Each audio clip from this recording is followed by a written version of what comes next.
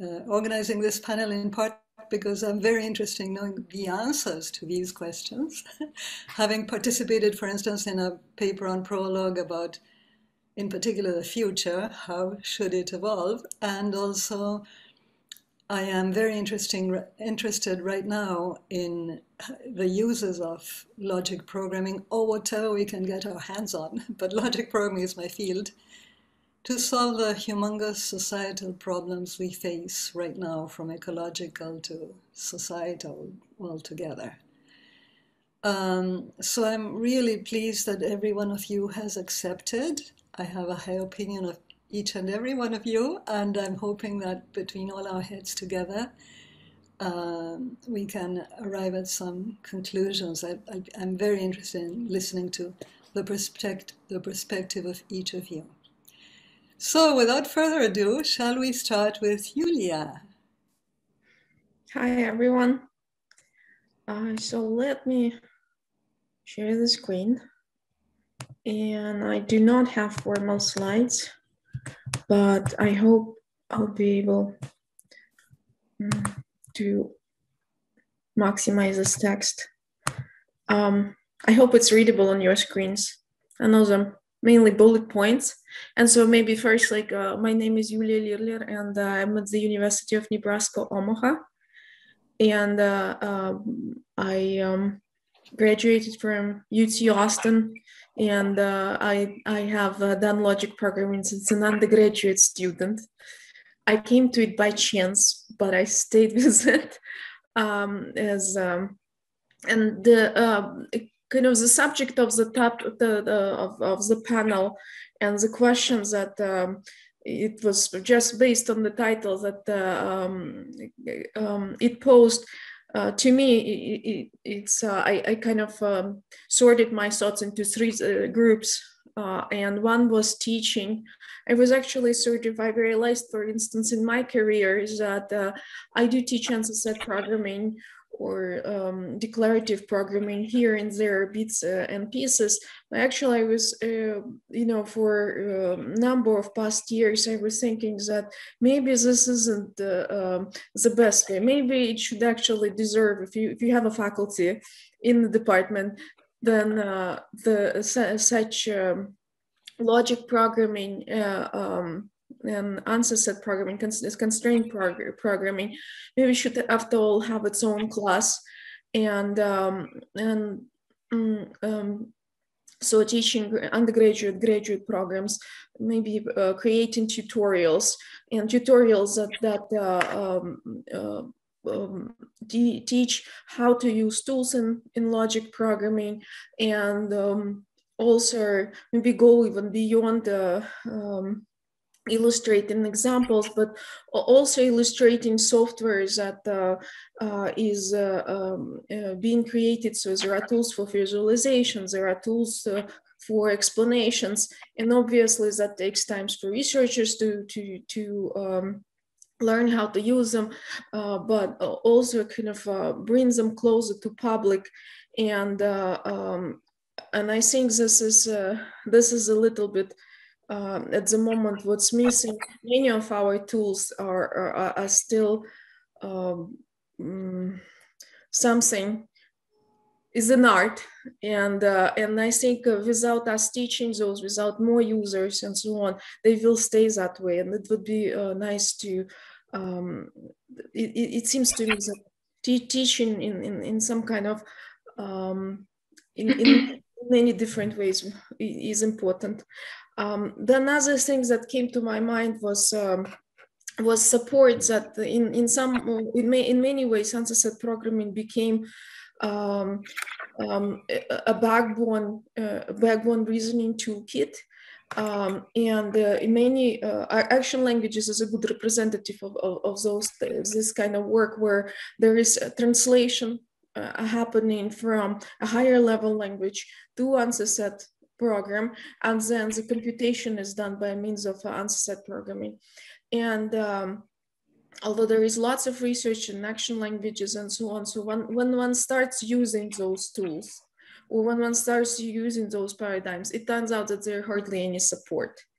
And then there are such questions again, if you within this translational approach, what happens is then how do you even debug your code? It's like very frequently the translation from a paradigm, from a higher level language will be quite complex, and the link back is never looked like. All of those systems will be on experimental level. So if you ever need to debug your code, you'll have to debug on the level of answer set programs. And it seems to me that understanding and bringing, you know, how to make those higher level languages accessible and also mature into mature technologies is of importance. And other things that comes to mind also is that obviously constraint programming, answer set programming, there is fields of satisfiability modular theory. So there are lots of fields that they do come with their own reasoning algorithms. They do come with their representation languages. Some are lower level, some are higher level, but there is also some communication between the communities. There is a very good understanding that some problems can get encoded better in one paradigm than the other, or better as in something can be more efficient than the other. Yet I think the complexity of all of those paradigms is such that no human being can reasonably say that, oh, this paradigm really is the best, I should just go with it. So to me, maybe putting those things under kind of one roof, having automated systems that can actually take representation in one language and actually maybe you know, have automatic translation to other paradigms to just try what else works and how it works. So basically assisting a developer in one of those paradigms in order to take advantage of all of the different developments in automated reasoning. So those that came to mind when I saw the panel announcements. So I'd like to share those with you. So thank you. Yulia. Okay, so shall we continue then to the next speaker, Elena Bellodi? Yes, okay. I have not prepared any slides because I was concentrated on my talk, but I have some notes for your following questions. So I'm going to present myself, my work, and then I think I'm going to see what Veronica has to ask to us. So my PhD was based on probabilistic logic programming. And also my postdoc years and so on, and I'm publishing right now on probabilistic logic programming and statistical relational learning. So this is my main field of research. I have always worked on process mining at the beginning of my career. I tried to apply some probabilistic logic programming technique to process mining, but it was the early years of my of the PhD program. And also another field where I have published is description logics and semantic web, also in the context of probabilistic inference, probabilistic parameter learning, structured learning. So this is my main research fields. Thank you. Thank you. Shall we then go on to Angelika Kimmig, or would you like to add anything, Elena?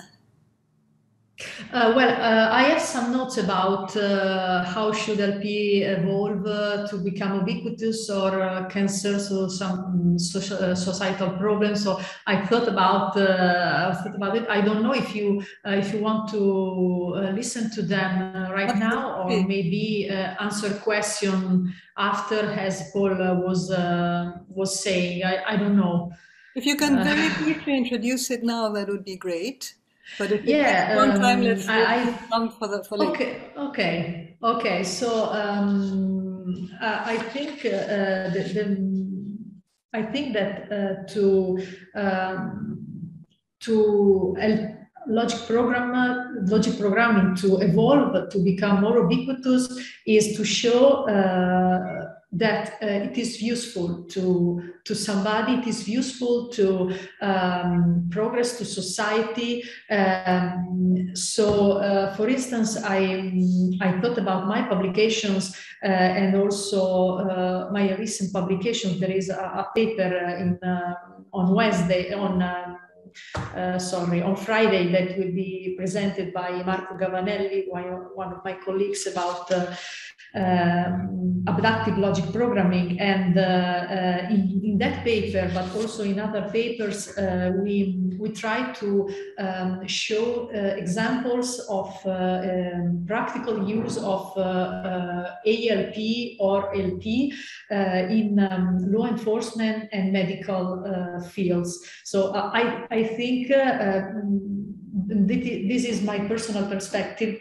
I've always liked practical applications of computer science and artificial intelligence. So even if I wrote theoretical papers, there is always something that I need to show that it's useful. So I think that my biggest concern is to show that logic programming can be useful, for instance, in the medical field, which I personally adore, the interconnection between artificial intelligence and the medical domain, and also the legal domain, law enforcement, and and also the third topic is the ethical one. So I think that logic programming is a tool that can show that some black box algorithm can be explained. The solution presented by, for instance, symbolic techniques can be explained through logic programming. Thank you so much. Very interesting, Elena. We'll come back to some ideas there. Okay. Angelika, are you ready for your presentation? Sure. Well, I don't actually have any presentation, but yeah, so my name is Angelika Kimmig. I got into computer science via logic because I was always interested in logical reasoning. And actually already as an undergrad, I got into the same field as Elena is working in probabilistic logic learning, as it was called back then, or nowadays I prefer calling it statistical relational AI. Because I also prefer taking a wider view than logic programming alone, because, well, I always end up using logic programming again. And well, since I came back to Leuven almost a year ago, I also inherited a logic programmer's office. So Maurice Breunoge used to sit here. I hope his spirit is kind of influencing what I'm doing now. But anyway, so I'm working on probabilistic logic programming as well, in a lot of the things I'm doing. And in terms of LP becoming ubiquitous and important, I'm not sure we actually want to become ubiquitous, because if you're ubiquitous, you also get all the requests of the world on your desk, and I'm not sure that's always a good thing. And it's also a thing that, in my experience, triggers a lot of kind of internal wars between slightly different but related things that all say, well, but I can cover the world and you can't. And then the next person says, but I can cover the world and you can't. Which is something that Star AI or statistical relational learning has been spending a lot of time on, that could have been better spent on working together, advancing the similar type of ideas, and especially making things more user-friendly. Because, well, one of the key experiences I had during the last 15 years is when we moved the Problog system, so our probabilistic logic programming system, from an entirely Prolog implementation to an entirely Python-based implementation that can be installed with one command line thing, essentially, if everything goes well. And that was the point where the mailing list shifted from how do I resolve this strange Prolog installation problem to how do I actually model things in your tool.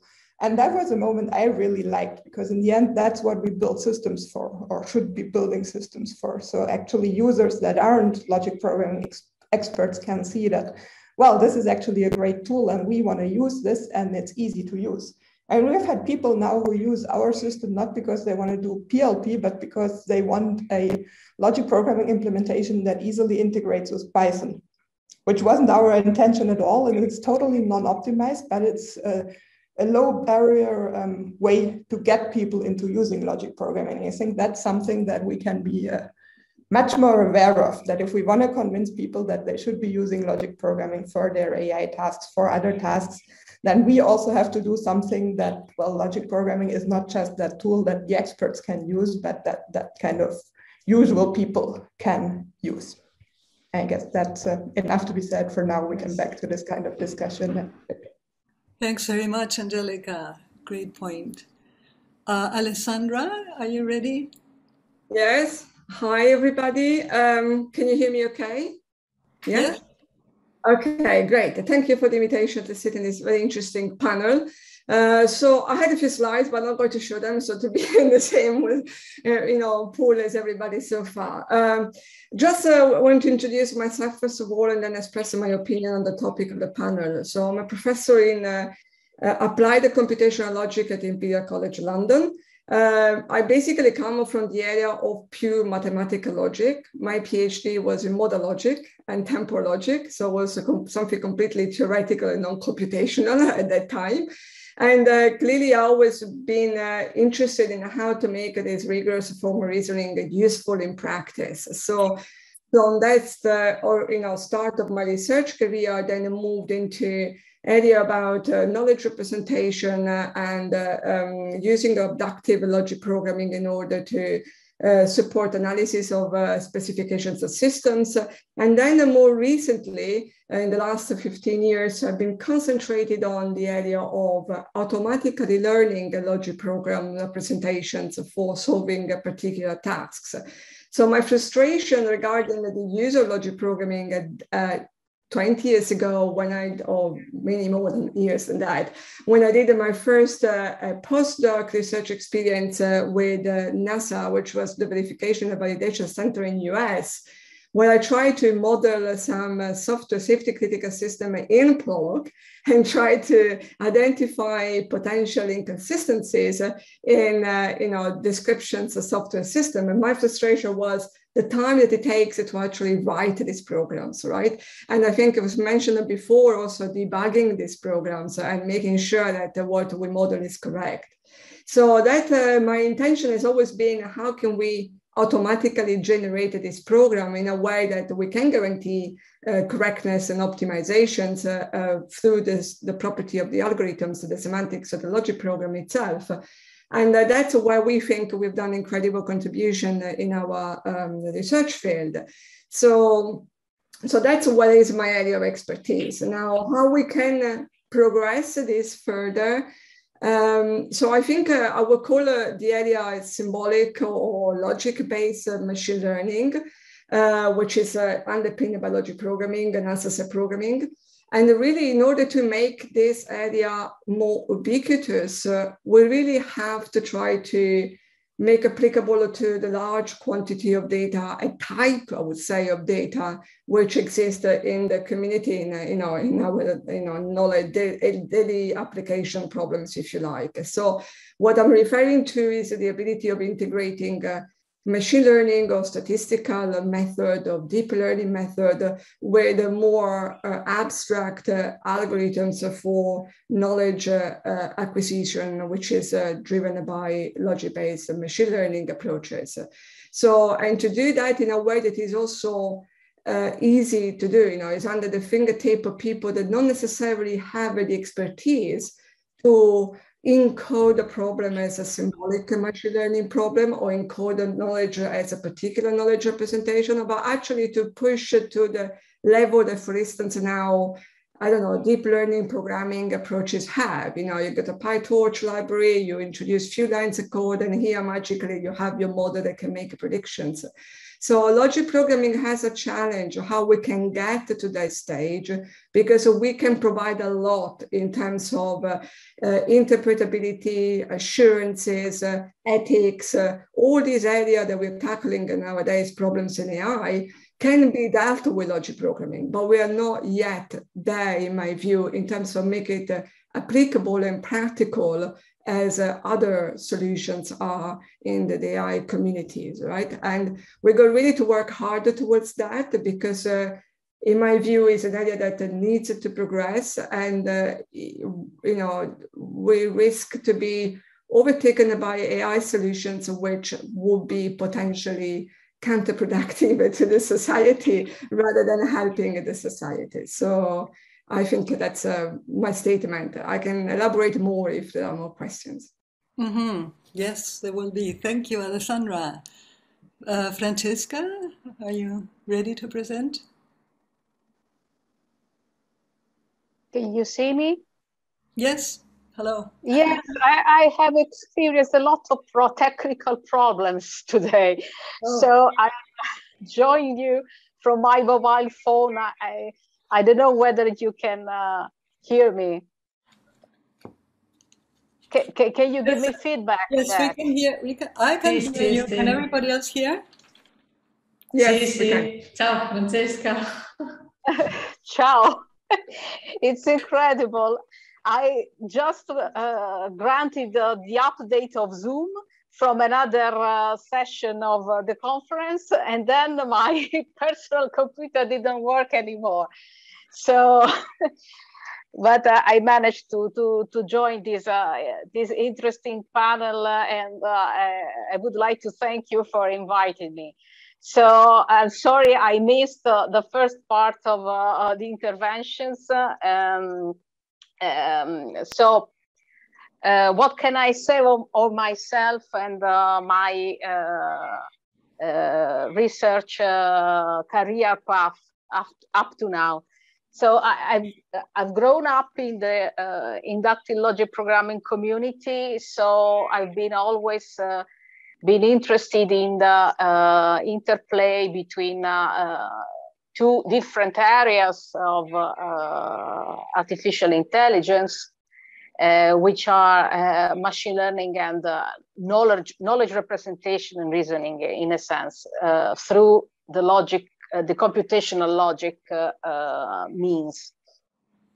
At the end of the 90s, there was also, during the 90s, there was also this tight integration, this tight debate around the applications of logic programming and inductive logic programming to databases. And so at the beginning, I did a lot of work on data mining applications. So that was only also a great stream of research inside the ILP community at that time.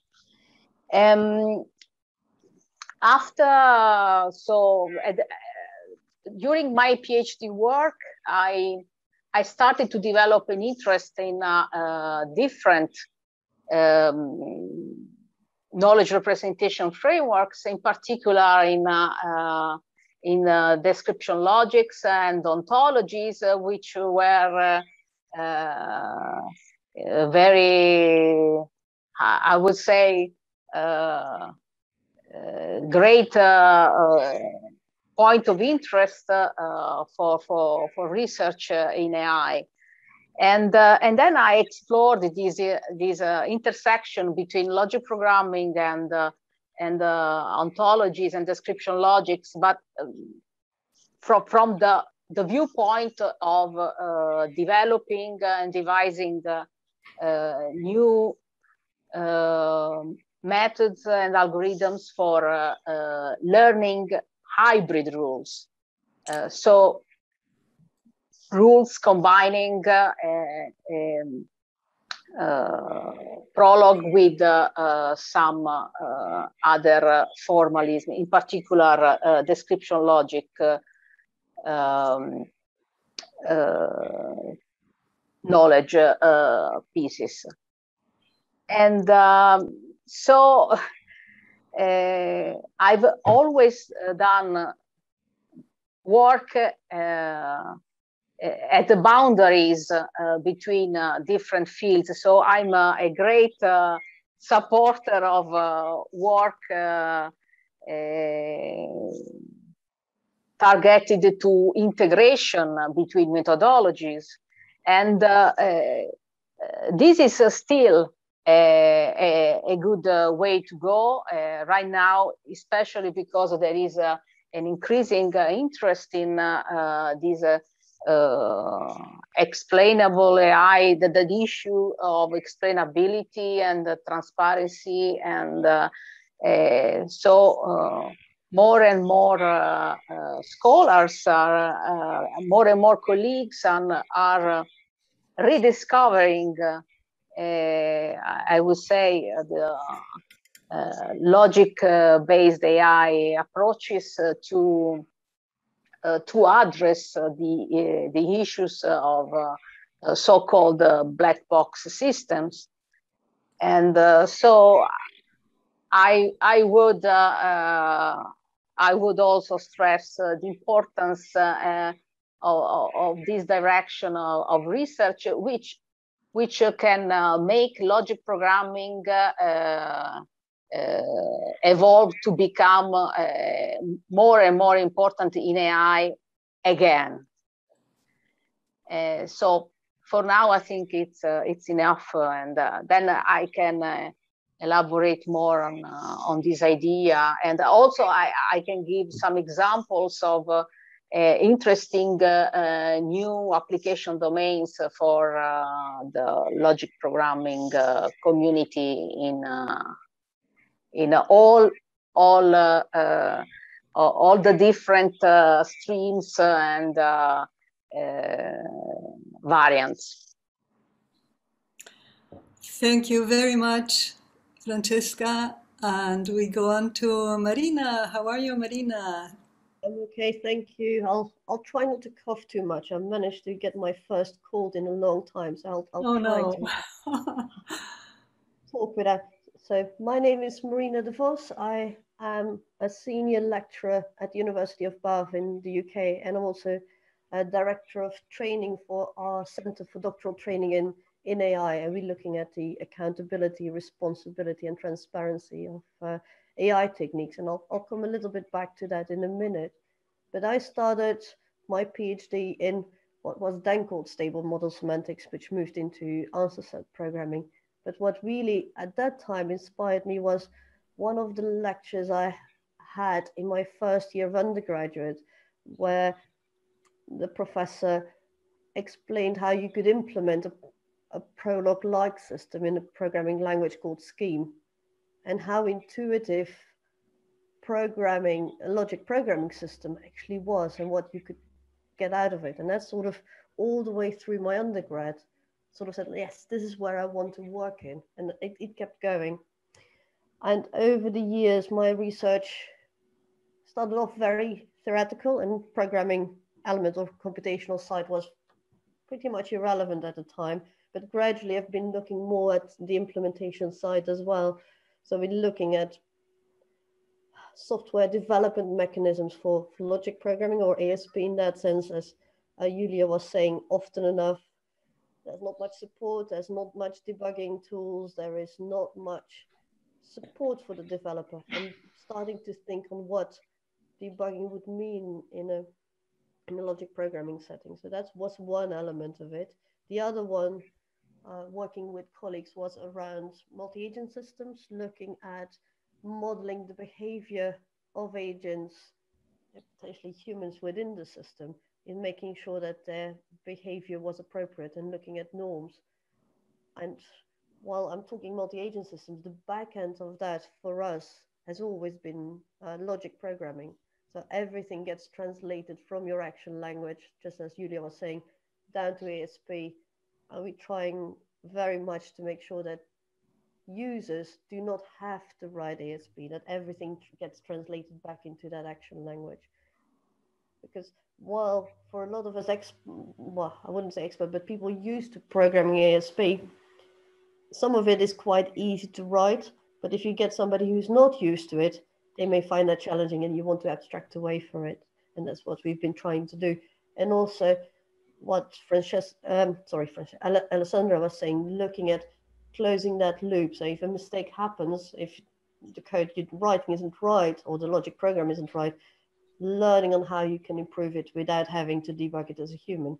So closing that loop as well. So that's been the things I've been working on. I think part of it making LP more available, accessible, or used.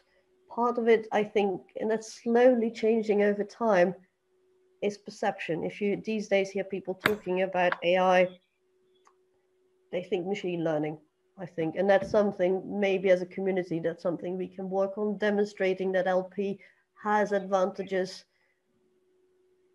things. And we've been talking about it and other people have brought it up, but making that wider known and building those potentially hybrid systems, providing LP as a mechanism of providing those explanations, providing that to some degree accountability, that you can demonstrate that your system is doing the right thing or comes to whatever means right decisions, but that there is a rationale for it and that you can trace back to it.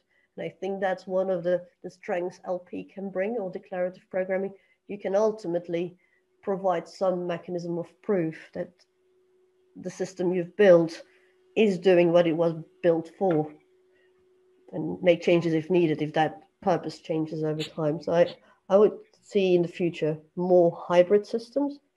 And then one of the things which would be interesting to see is we're talking about, Alessandra was talking about learning with lots of big data and making appropriate of it.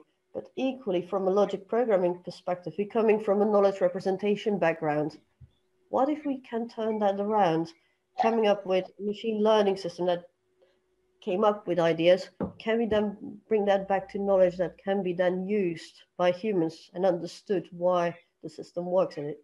And that to some degree is explainability, but also would extract really knowledge that humans can use rather than what could potentially seemingly be random numbers coming out of it. And that was my bit. Thank you very much, Marina. We'll go back to that. And I think the last talk is by Ezgi. Hello, do you hear me? Yes. Yes, good. May I start? Yes, go ahead, please. Okay. My name is Ezgi Russo. To begin with, I would like to thank you for inviting me to this panel. First, let me briefly introduce my research interests, specifically in logic programming, that's LP. I mainly work on dynamic and epistemic extensions of LP and also monotonic model logics capturing them.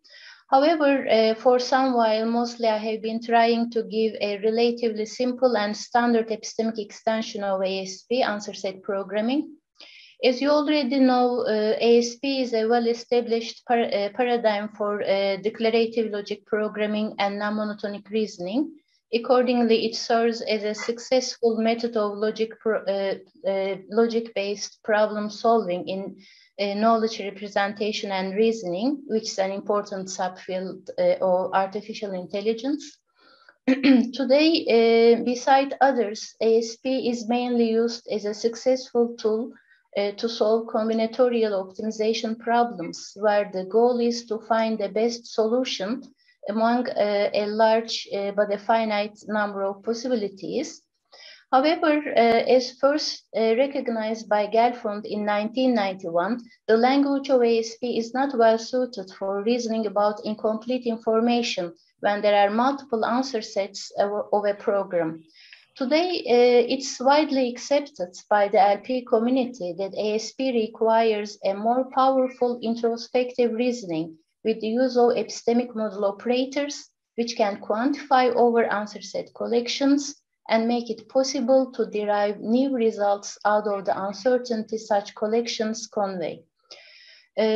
Although there has been a long-lasting debate, almost 30 years now, among researchers about how to correctly extend ASP with epistemic modalities of knowledge and belief, using understandable and convincing methods for an ASP programmer, there is still no agreement on a fully satisfactory semantics for epistemic logic programs.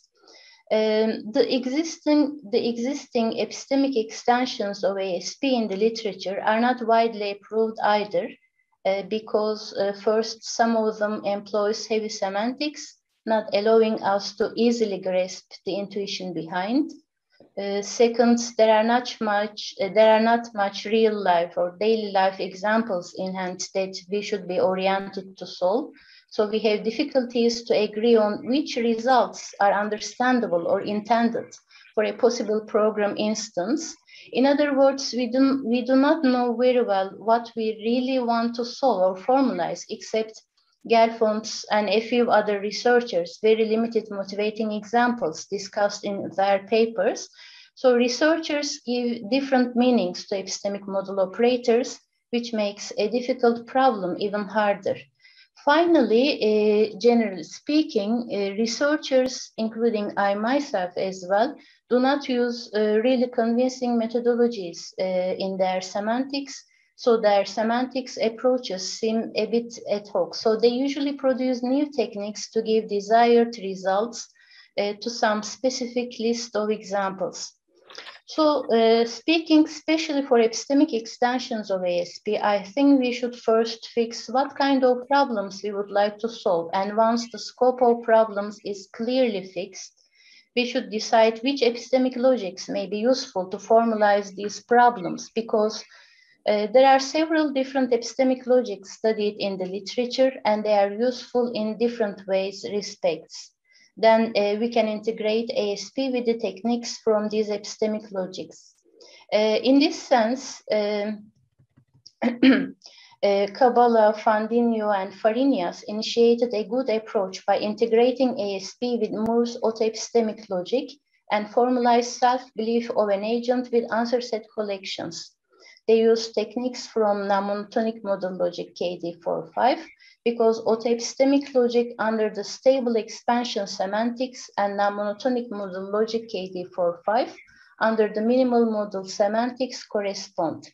Inspired from their approach, I also introduced a similar proposal by integrating ASP with reflexive autoepistemic logic, and this logic formalizes the knowledge of an agent rather than her belief.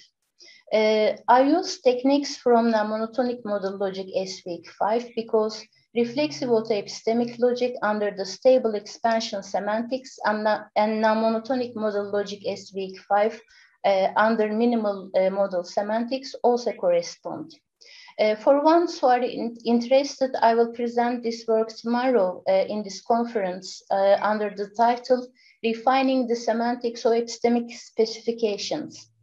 I believe that such attempts are important because both formalisms, that's ASP and non-monotonic KD45 or non-monotonic S-week 5, are well studied and clearly understood major formalisms of respectively logic programming and pure logic. My other research interest is on model logic.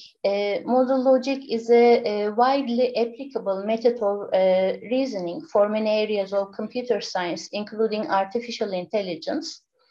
Model logic operators contain not only the operators of propositional logic, such as conjunction, disjunction, implication, negation, etc., but also operators that can have the following meanings, such as it is necessary that, or it's obligatory, permitted, forbidden that, given rise to deontic logic, or after a program has terminated, or an agent knows, believes that, or it will always be the case that, etc.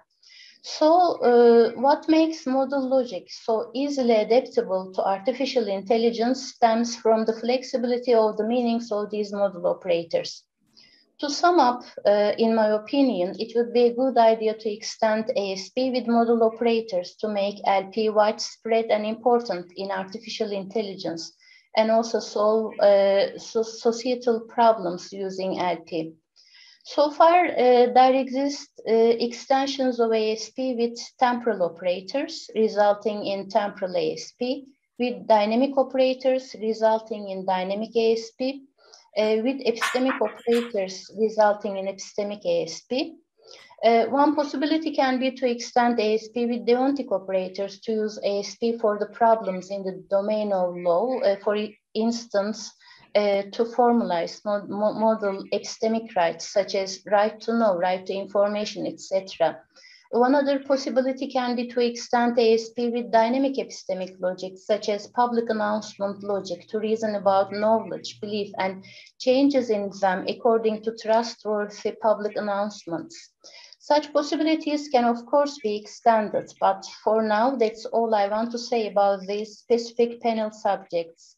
Thank you for listening to me. Thank you very much, Ezgi.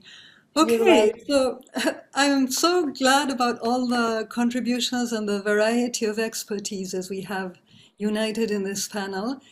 And I think that from hearing you all speak from each of your different perspectives, I find some ideas that seem to be more or less consensual, that we all share and we all are focusing in various different forms.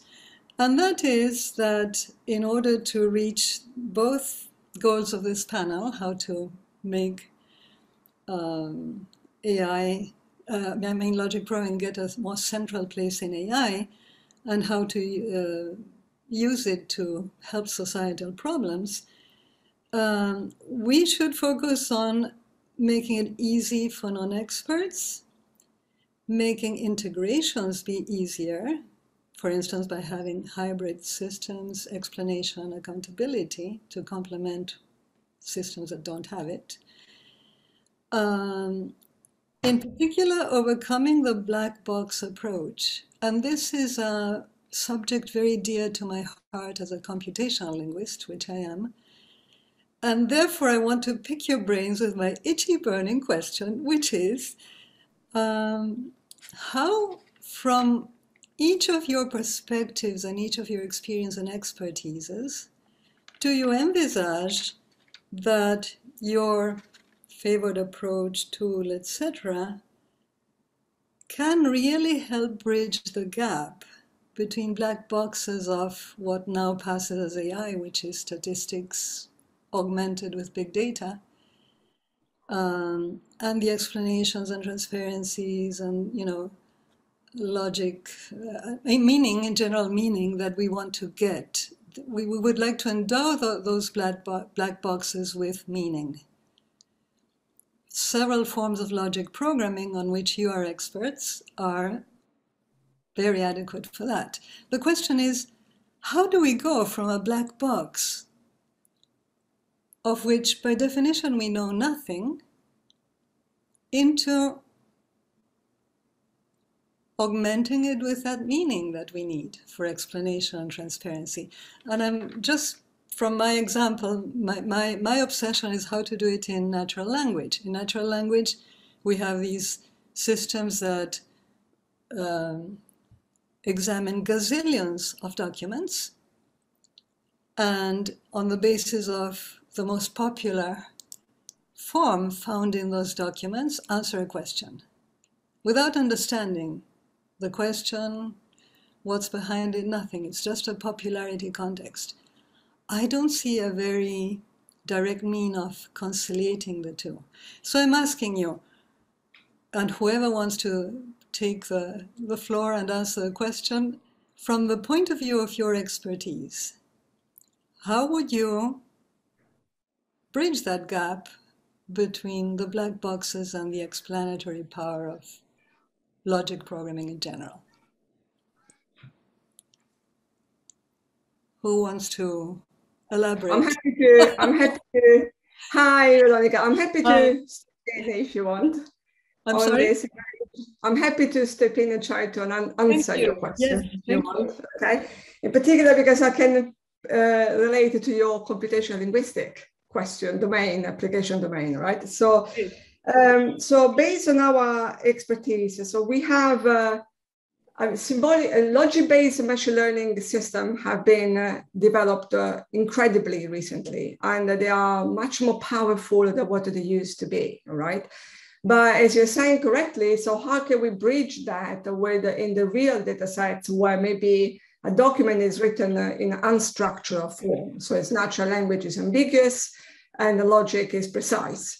natural language, if you're processing natural language text with a deep learning algorithm, they work in continuous space, and logic works in discrete space, right? So clearly there seems to be two completely opposite domains, and it's very hard to see how we can join them together.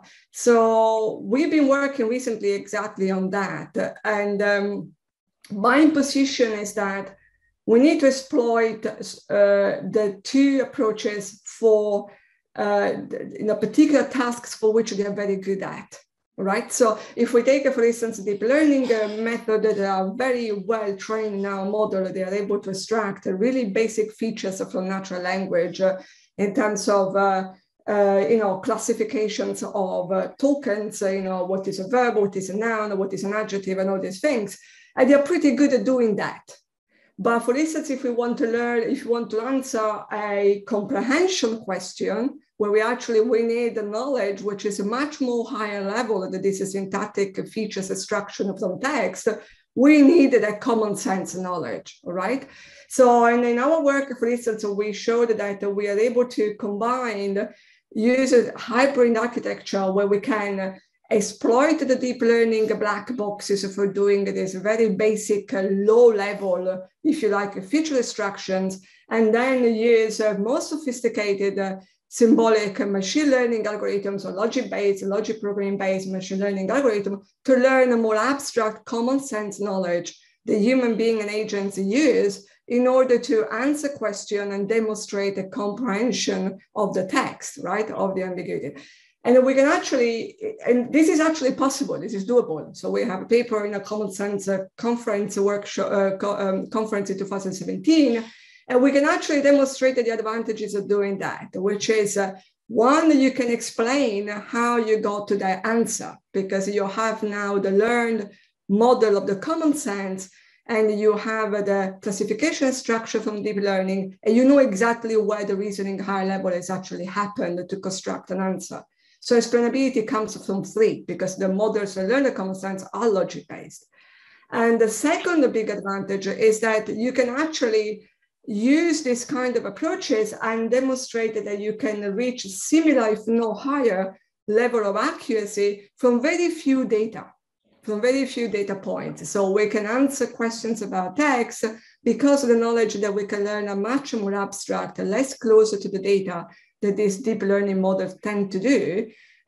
We can actually be more general and then use some also injected expertise knowledge in order to compensate with lack of data. So there's a lot of advantages in doing that, and it is possible to do that in certain domains. And the challenge, of course, that we needed to embrace is how can we expand this further and further, right? In a large variety of data set, not just text and computational linguistics.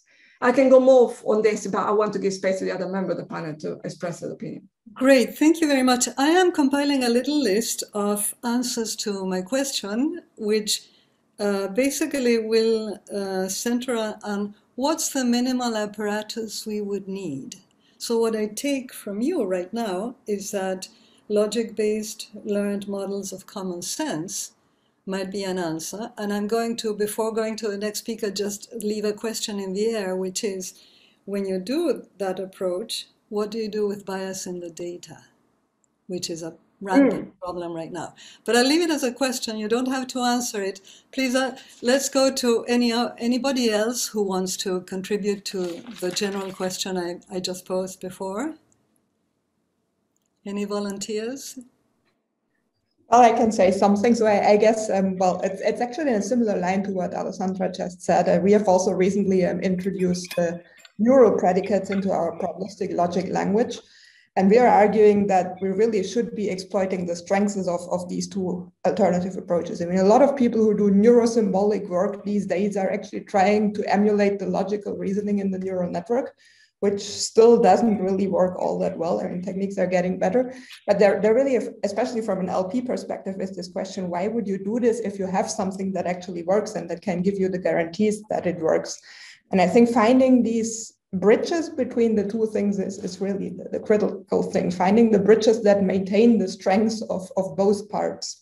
the reasoning in the logic on the one side, and the low-level things like images, audio, all these things that we really can't deal well with in logic. I mean, that's just a thing that I guess we don't have to discuss, that we don't want to do logic programs on the level of pixels. I mean, that might work for small images, but it's gonna be hopeless pretty soon. And similar for natural language, you don't want to necessarily explicitly introduce every word in every language into your logic program. That's also not the thing to do. So for me, the key question really is, how can you bring these systems together in a way that kind of retain the strengths of these systems? And that doesn't necessarily give you an explanation for the black box, but it's more a point of view of bringing all these components together so they can build something that's more than just the individual parts. So how far have you gone in using neural predicates in LP for that bridging? So the key thing is that we're doing it in the probabilistic logic context, and there the integration is straightforward. I mean, we have a working system. We have used it on some very small,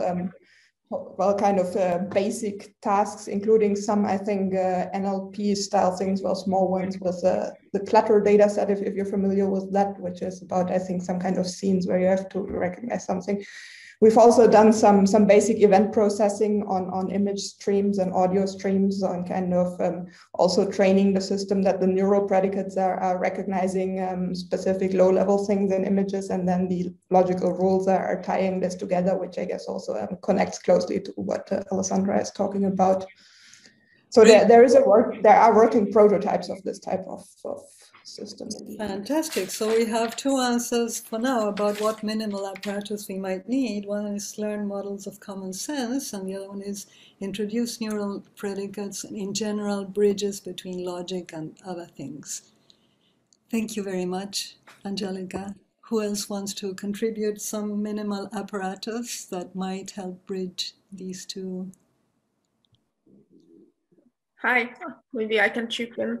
I don't know if it's exactly the minimum apparatus here, but I wanted to echo something Angelika was mentioning, how maybe the answer is at this point also is not necessarily building a bridge, but utilizing methods from stemming from various areas. And that's, for example, in the project in my groups that we are looking already for wireless information extraction systems that is geared towards understanding narratives about dynamic domains. And so the question isn't actually, the complexity of the task is utilization of tools from various areas.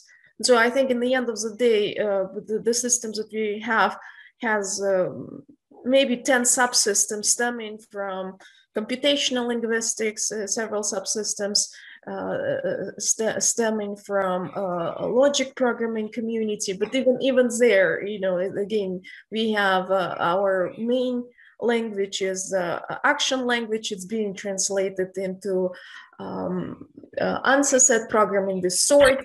After that, it's being translated to answer set programming without sort. And so down the line, it's a very complex system. And so interfaces between its subcomponents are not trivial, and to construct such a system, also the expertise in the team is necessary in very many sub areas of AI. So and I think with that is to me having good strong interfaces, clarity on which system can deliver work, methodology for using those systems, tutorial for using different kinds of systems and technology and techniques. That's probably also part of tackling serious and substantial projects. So doesn't have to be logic programming alone, doesn't have to be machine learning alone. It will have to be all of it together. Yes, I agree. Very, very good point, Yulia. All right, so we have 3 approaches already. Anybody else? Or anybody else wants to ask a different... Can I add a comment? Sure. So I would like to stress the fact that logic programming is very good, is a very powerful and means for expressing regularities, rules, norms, and so on. But what about the real semantics, the real meaning of the objects we are talking about?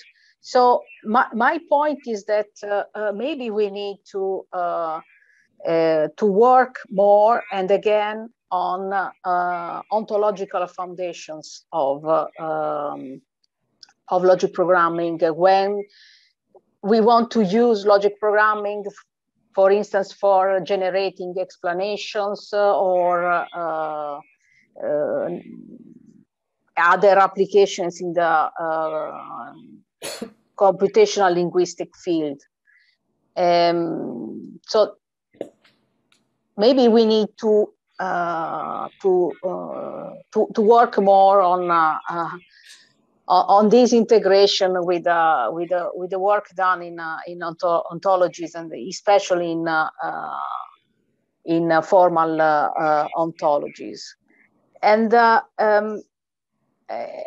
another step further would be to address the inherent imprecision of statements in natural language. So, and in this respect, the integration with fuzzy logic would be another way, another direction of interesting research.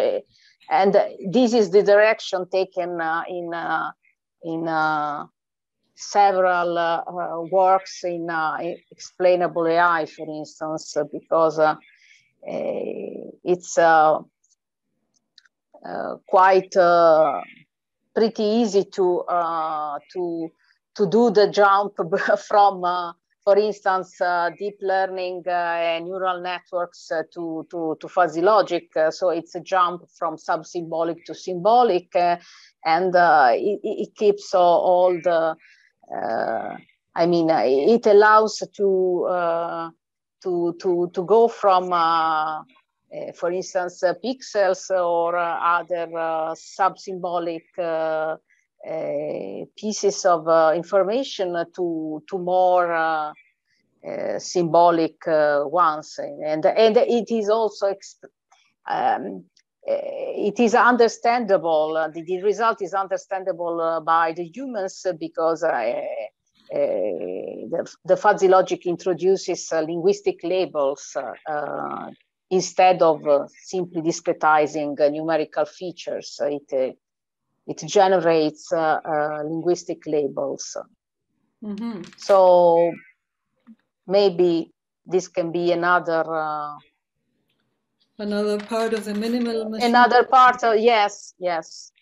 Thank you very much.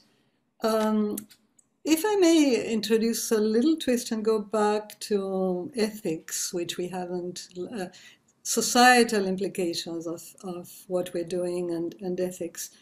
I have a question for Elena in particular. I really like the focus on legal and ethical and law enforcement, and the around a specific application like the medical, which is a fantastically needed. Yes. How do you suppose that this legal and ethical implications can materialize through logic programming? I mean, it's a little bit, my question is too imprecise, excuse me. Because I've been thinking we need a compass to begin with. Once we have a compass of where we want to go societally, then we can say, here are the laws that could promote that. And do you have any in the medical field, any such compass? And how do we envisage, and everybody in general, that we can with LP help societal applications and ethics?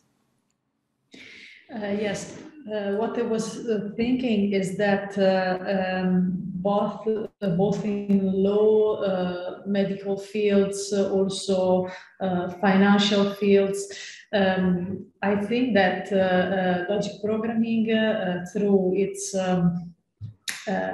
characteristics of being understandable, of allowing to formalizing legal norms, for instance, or to explain concepts in an understandable, as Francesca was saying, in an understandable way, allows, and also through its reasoning aspect, which is inherent to logic programming, we can obtain understandable explanations, intelligible answers that we can give to doctors or to police or to attorneys that are formally verifiable. I don't know if I made it clear. It makes a lot of sense. For instance, if I'm a doctor and some subsymbolic system tells me something about an image, for instance, I want to know why.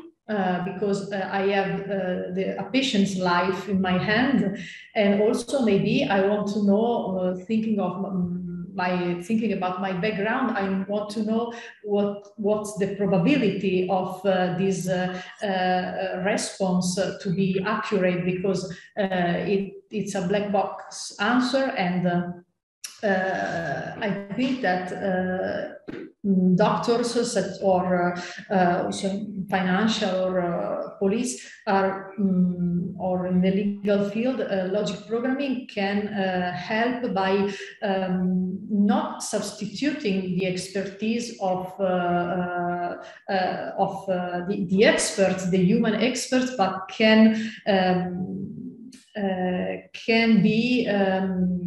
support them in their decisions, and through its reasoning base, its reasoning characteristics, it's a basic characteristic of logic programs, we can derive an unexplainable answer. So if I was a doctor, I would know why some software is telling me that why the part of radiography is according to the software is showing a tumor, for instance, that I'm not seeing, for example. So this was this was my thought about logic programming and supporting society and supporting specific jobs in society. I don't know if I have answered to your question. Yes, thank you, Elena. And you have elicited another thing that I want to talk to you about later, but never mind about it. Let's continue with the panel. So yes. There's a lot of there are a lot of points we need to examine.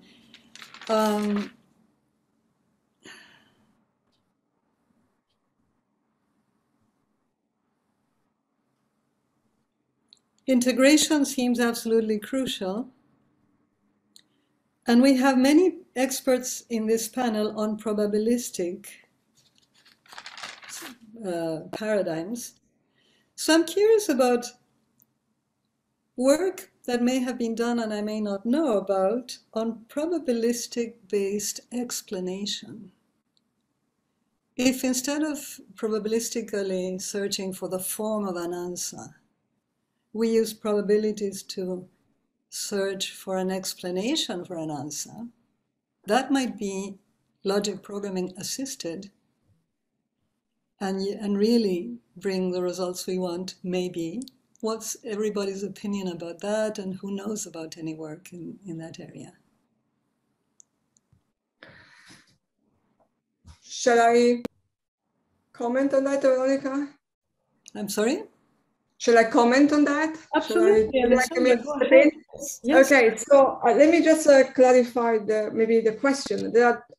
I would like to understand, I mean, there is work about computing the most likely explanation, right? So when we talk about, there are many possible explanations to a particular observation, and what is the most likely one, all right? So within what paradigm, in other words, within what paradigm of how something was arrived at?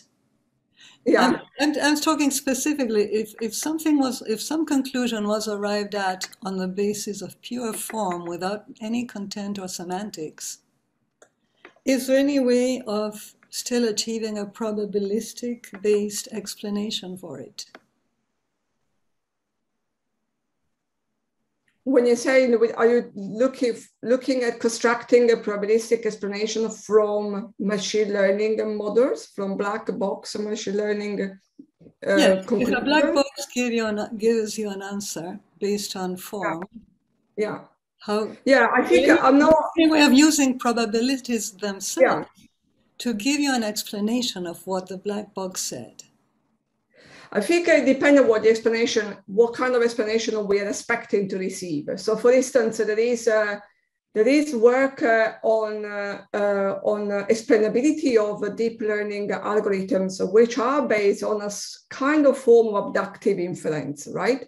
Where they look at the impact that changes that you can do probabilistically, if you like, in the input data to a trained deep learning model would generate as possible output conclusions, right? And by creating abductive explanation models of this relationship between input and output, you could try to extract some probabilistic explanations of the black box systems. So there is a recent work in that area. People are looking at that, right? There is also work in the area of verification of deep learning algorithms, right? There's a big group in Oxford by a verification professor, I don't remember her surname, is Marta, her first name. And she, it's very difficult for me to remember the surname. And they looked in particular at probabilistically the area of the data set that you were referring before at biases, for instance, right? Or area in the distributional shift of the input data that go to the deep learning model that are not well represented in the data, and therefore the uncertainty of the deep learning architecture in constructing conclusions is much higher, right? So, and the people are working on verifications on the correctness of the classification of these deep learning models, looking at the probability distributions over the input data set.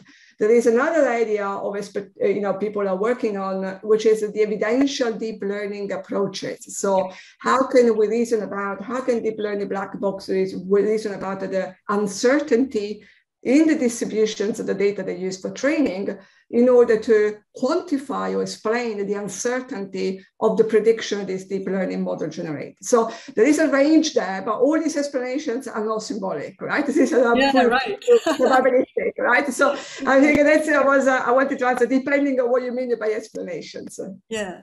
I'll leave it there. Thank you, thank you. Who has another question? Because I've been posing all the questions and gobbling all the answers. I'll leave you some room for satisfying your own questions.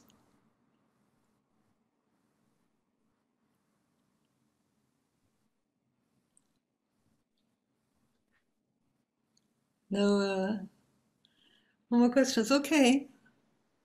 Maybe I try to make one, right? Yes. Which is now we are in the ICLP community, and the ICLP is evolving, and this is a well-established conference or something. So what do we expect ICLP conference to be at in 15 years time, in 20 years time? Wow, what a great question.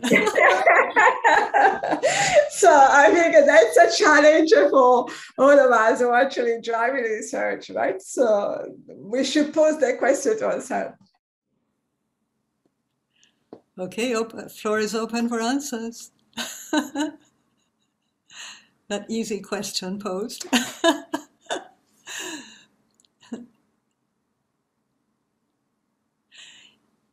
Well, I'll break the ice then by sharing my vision of what I would like to see. I would like to see in logic programming, as in every other area of human knowledge development, a more clear focus on what our goal is. And I'm not saying our goal just in the specific discipline, but our goal in what the entire discipline should be serving. Because when we talk about responsible AI, ethical AI, etc., that's a misnomer. AI is a tool. A tool is not responsible. A tool is not ethical. The users it's put to can be ethical or responsible. And if we don't have a clear idea of what users we want our discipline to be put to, it will be put to bad users. And so, from my point of view, my dream, my vision of an ICLP in N years, no matter what the N is, but as quickly as possible, please, is that we adopt the goal that has been adopted in donut economics. And that is the explicit goal of the economy, and I say of LP and of every discipline, should be to meet the needs of all within the resources of the planet. We're exceeding planetary capacity in many areas like ozone layer, ocean acidification, etc. And we're not meeting minimal human needs universally. When our state of knowledge, availability of resources, etc., has never been greater, and yet a great majority of the world is suffering without the basic needs. And we are polluting and over-consuming, over-producing, over everything, because we have no real guide of where we're going. We're just going to eternal growth of the economy.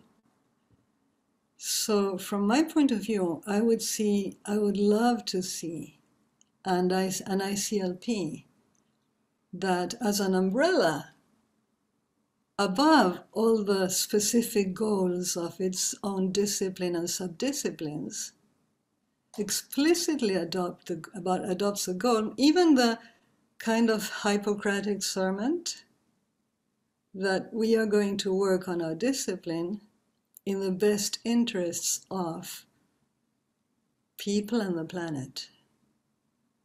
We're going to see what tools we need to develop, what applications we need to develop, what collaborations we need to establish with lawyers, etc., everybody, in order to head to the goal of having a world which is absolutely possible, except that we take less.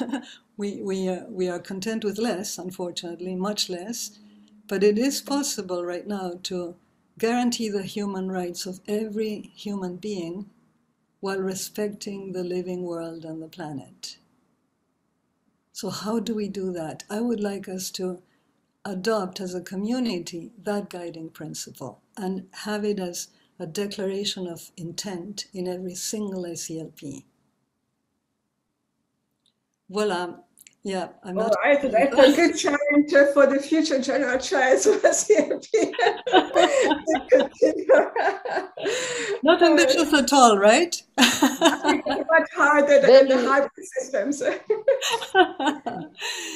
Anyway. Very ambitious. My 20 cents worth. What are your visions of where should we be in 10 years from here? What would we like to be? Well, this is the ultimate goal for computer science nowadays, I guess. not just logic programming, not just artificial intelligence, but computer science in general, because computer science applications, technologies is penetrating every single part of society, and so we need to pose ourselves these questions. These are very important questions. I agree, not only of computing science, but of every human discipline and endeavor. That should be the... Yeah, sure, but computer science is the current technology. So we have a great responsibility. We computer scientists have a great responsibility nowadays with respect to some years ago. Okay, so let's start generating projects. There are many ideas in this panel. It would be nice to, if any cross collaborations could come out between you all, because I see many points in common. Why not? Many aims in common, and some of you have tools that complement each other and tools that really mesh together well, or are the same in some cases. Like many share. We all share, of course, logic programming, but within that, there is some commonality in this group. Very interesting group of people and of specialities. Well, any further ideas, questions, objections, suggestions?